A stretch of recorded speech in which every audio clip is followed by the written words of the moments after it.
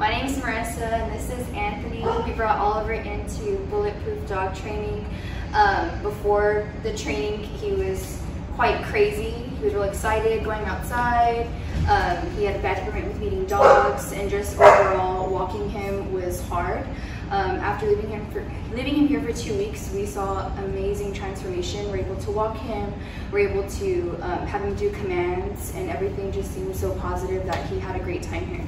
Would you agree? Yeah, I would definitely agree. He's a definitely different dog.